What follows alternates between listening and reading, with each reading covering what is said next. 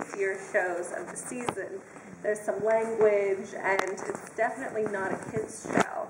So that has kind of posed some difficulties in marketing it, because the name suggests one thing, but the content actually suggests quite another.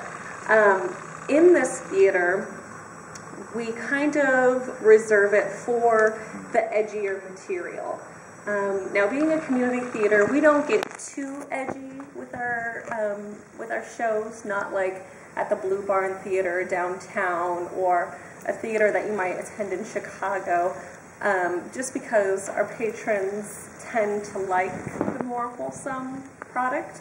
But this this theater is the one where we have, we can put on a production with maybe some language or some sexual content, and it's hopefully known that it's used for that sort of material. Mm-hmm. So we try to announce that in the marketing materials, and it doesn't always have racy material. You know, sometimes it's just the show itself just lends itself better to a small space.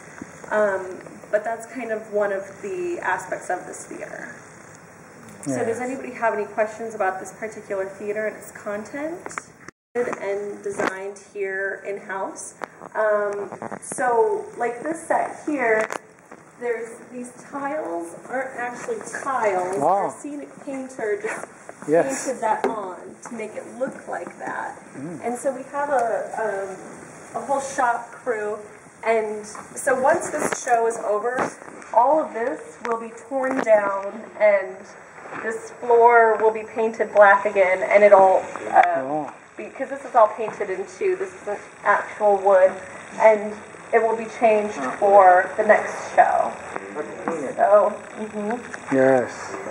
And so this, if you saw, like the show we did in here before this was pretty much a rock show. It was called Yesterday and Today, and it's a band that comes in and plays Beatles songs and takes Beatles requests. So obviously this right here wouldn't work for a Beatles show. So it was, you know, a lot more lights and just a backdrop and not props or anything. So each set changes with every show. This particular one is supposed to take place in a junior high, and the show actually has adults playing 12-year-old characters. So they're supposed to be junior high kids, but they're actually all in their 20s. So. You hold more musical in here? Yeah, we do have the show in here actually right now is a musical. And it just depends. This is the 4th show that we've had in here this season.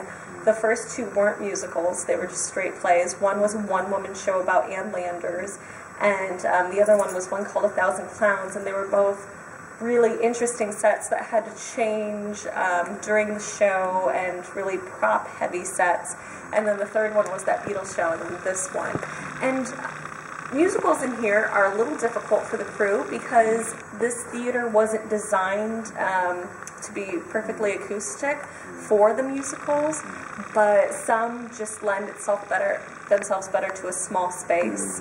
And if they do have racier content, we want it to be in this theater rather than the main stage theater, which is kind of more known as family-friendly shows. How many people can sit by one time here? Right now, there's it's set for 230, I believe, and that's the most that can fit in here. But it changes. For the first show of the season, we had like 198, so it usually ranges between 200 and 230. Great question.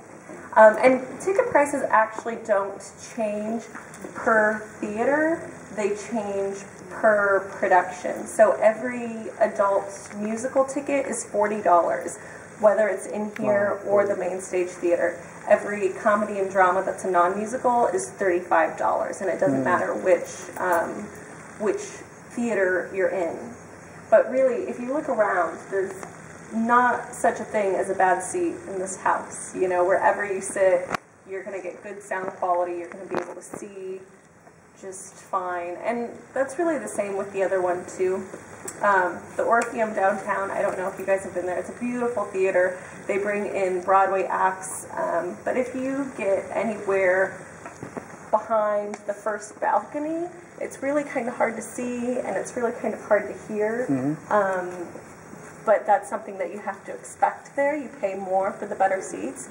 We have one price for all of our seats in a show because we tote that we don't have a bad seat in the house. So, and I think you'll find that. I've sat in the last row over in that theater, and I didn't think twice about it. I could see everything fine. The last production I saw here was in this theater, and it was awesome. 80s pop. Yeah.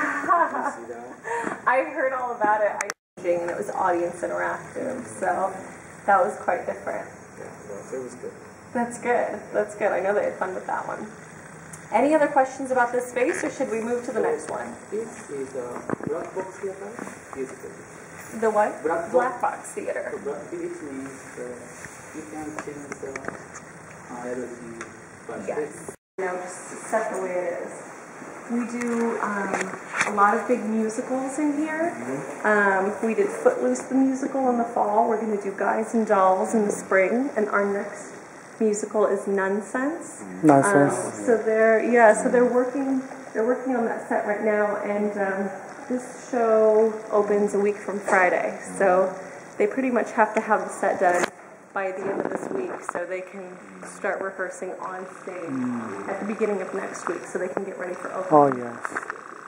So this content in this theater tends to be a little more family friendly. We've done things like Annie and Peter Pan. We don't do a lot of kids shows, but something hopefully for the whole family. So the marketing message might be a little different in this theater than the other one, because the content's different. Like the sound of music. Sure, yeah, I think we've probably done the Sound of Music at some point. We've been open for 86 years. This is our 86th season. So there's a lot of shows that we've done 2 times, or long ago. So we've never done Nonsense before, though. And this season, I think a lot of them we haven't done in the past, so a lot of new ones. And once again, you can see, like the scenic painter has painted all of those backdrops, and they're just, everything's created in the back of the house. Yeah. And I'll show you that too. So, any particular questions about this theater? Painting and every show, Are they painting it? and every show.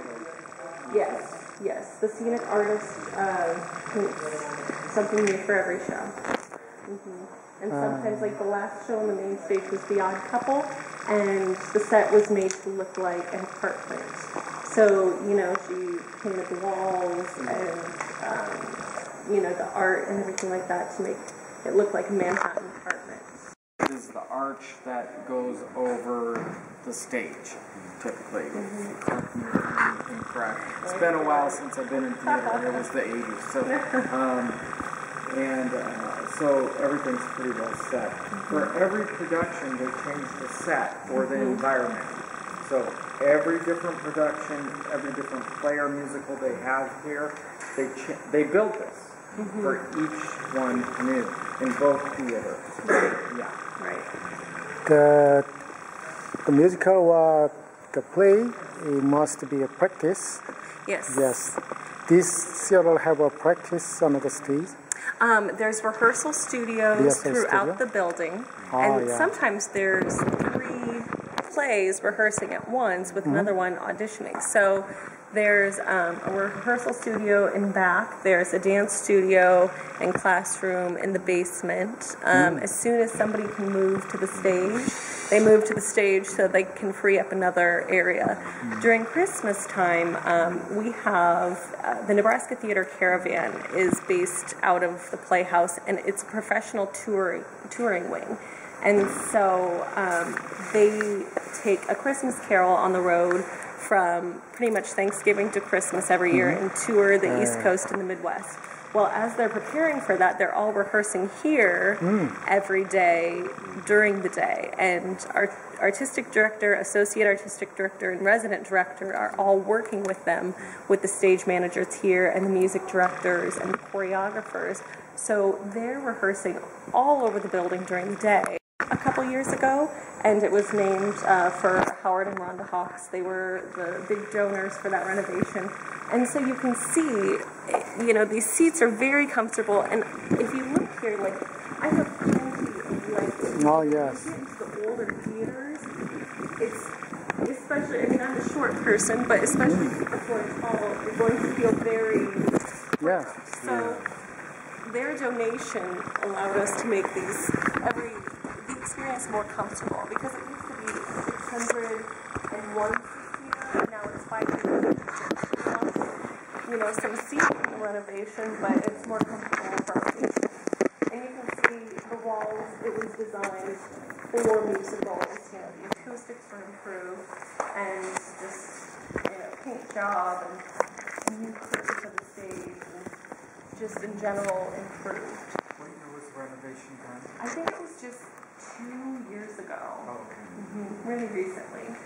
Yeah, I've been going to see it since I did South Pacific, and that was probably 3 years ago. Right, that would have been before the renovation. Yeah. So, That's nice. yeah, it's great. I mean, volunteer actors, and that's what makes it a community theater.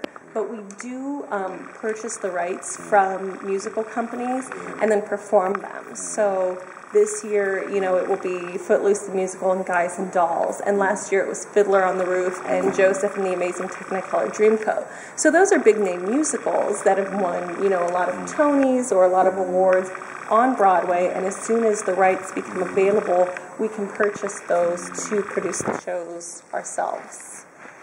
So how many will you play performance? Performance means a musical or How many of each? Yeah. Or how long does it run? No, how many will you play performance every year? I mean During the season? yes. How many plays? How many productions? We have 9 regular season shows, and then we have a Christmas Carol in addition to that, and then we have our December show, which the last few years has been that Beatles show, yesterday and today. And then during the summer, a lot of times we'll bring in a professional show, like we've done Late Night Catechism in the past, or Defending the Caveman. So we're still promoting those shows, but the way those work is we do a split with them. They take half the money, we take half the money, or whatever percentage split it is, rather than us buying those rights and having our own performers put those on. And it really is a nice break on, you know, the directors and the costume people who don't have to create all that stuff for those, because they come kind of ready-made, ready-packaged. But yeah, we do 9 regular season shows, so it's usually an opening musical and then 2 smaller shows. And then in the second half of the season, we have an opening play, and then a musical in the Howard Drew, a musical here, another play over there, and then the ending musical. So, and the opening and closing musicals of the year, those are the big ones aside from A Christmas Carol. That's always our biggest show. So is there online ticket system? Is there a what? Online ticket system. Yes. We recently partnered with Ticket Omaha, and they're a website that does the ticketing for the Omaha Performing Arts and the Symphony and Opera. And so now if people want to buy tickets online, they go to Ticket Omaha, and our website links to that too. But people can still call our box office, and they can still visit the box office. And, you know, it's just kind of whatever is easiest for them, because online you have to pay a handling fee. We don't charge a handling fee if you come in or call. But our box office is mainly volunteers with a couple permanent employees. And so we can't necessarily accommodate, you know, a lot of the things that a fully paid box office could do. So is it the same cost about seat? Yes. It doesn't. All same. It's all the same cost. $40. because that goes back to the idea of not being a bad seat in the house. So, And a discount for students? yes, there is a discount for students. It's a really good discount actually because a musical for an adult is $40. For students, it's $24. So that's a huge discount. And for a regular play, it's $35 for an adult. A student gets a $21 ticket. And then also we have a really good deal for young professionals. They can buy a Rising Star membership if they're between the ages of like 21 and 35. And it's only $30.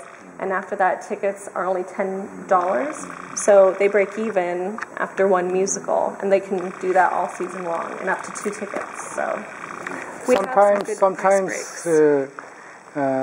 Didn't sell all the seat and remain seat. How can operating their seats?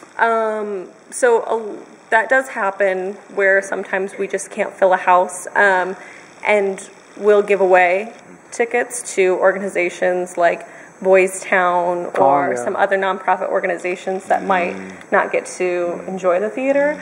And so hopefully, there's some dates that are just hard, like the Super Bowl, or like if we were to have a show on 4th of July or something like that.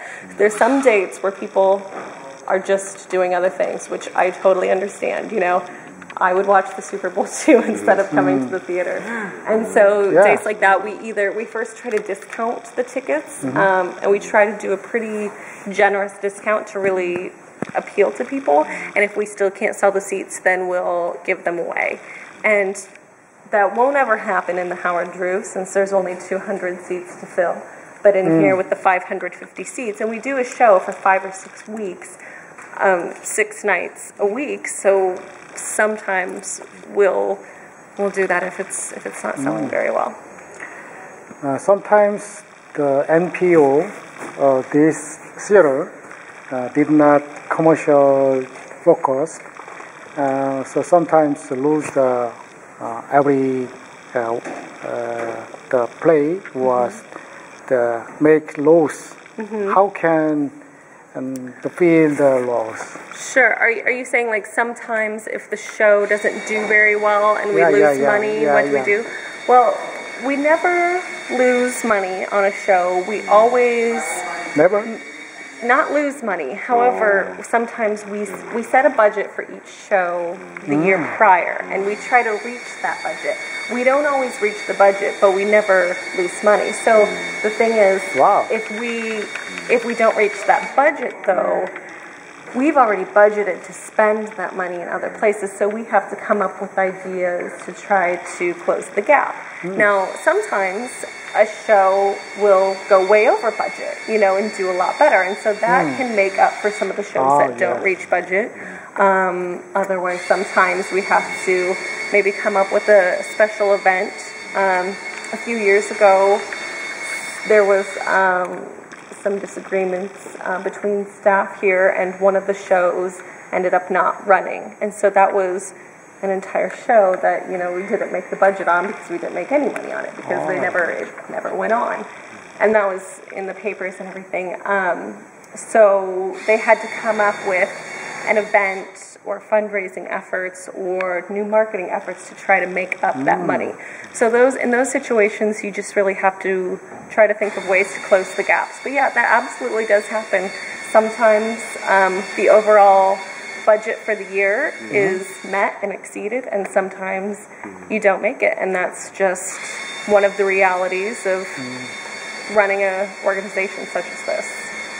This theater is open to the balance sheet of the annual report. What was that? Balance sheet. About the income balance? and the expense, about the financial sheet. Okay. Yes. Like the balance sheet? Yeah, balance sheet. And what's your question? To open by internet or another method to open the public, or not? Like letting the public see the balance sheet? Is that what you're asking? Yeah. I don't think that that's something that we typically do. I think that usually companies that do that are government companies that have to let people see it, or private companies will show their investors or their stockholders. But that's not typically information that we release to the public. Most of our box office information is kept confidential. In Korea, many corporate donate mecenas programs.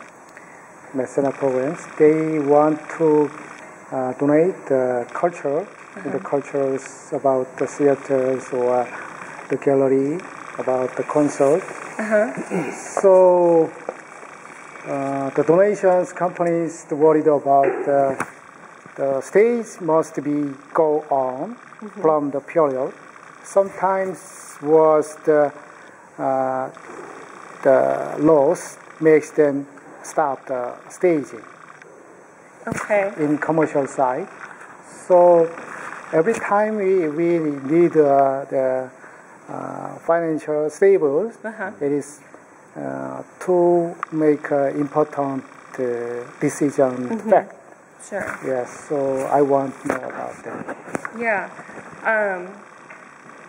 So with donations, are you asking like if if corporate donations? Yeah. Right, corporate sponsorships is what we call them, and we do have those also. So every show, we're getting ready to announce our next season at the beginning of March. And right now our development director is working with corporate sponsors to see if they will sponsor these shows. And she's great. She always gets most of the show sponsored. So we'll have a producing partner or a main sponsor for a certain amount, and that's the highest amount. And then if there's an orchestra, there's an opportunity for orchestra sponsors or costume sponsors or special effects, and everyone's a different amount, and so they in turn receive different levels of benefits from us. And so in return, we put their company logo on all of our ads and all of our marketing materials, our website, Ticket Omaha website. We do curtain speeches before every show in here where we thank our sponsors. And so they get their name recognition in front of all those people. In addition to that, they get tickets to preview night. They can have a pre-show party here. So if it's for a company, a lot of times they'll have their employees come in and, it's kind of like a gift to them, or their investors or their clients or whoever. So it's really nice for them because big corporations have an allotted amount to donate, for tax purposes and for community purposes. And so in addition to that, I feel like they really do get a lot of good benefits as far as community exposure, having their name out there, tickets, facility usage, things like that. But that's a big part of our funding.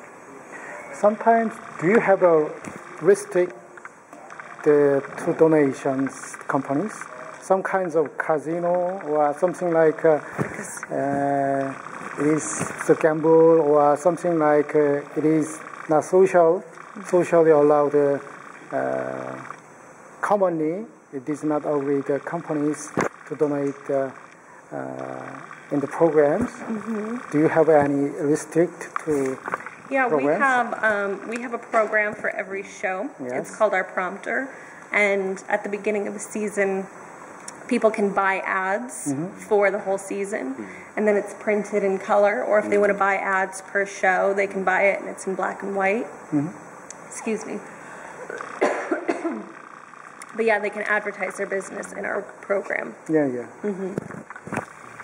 Any companies can donate these programs?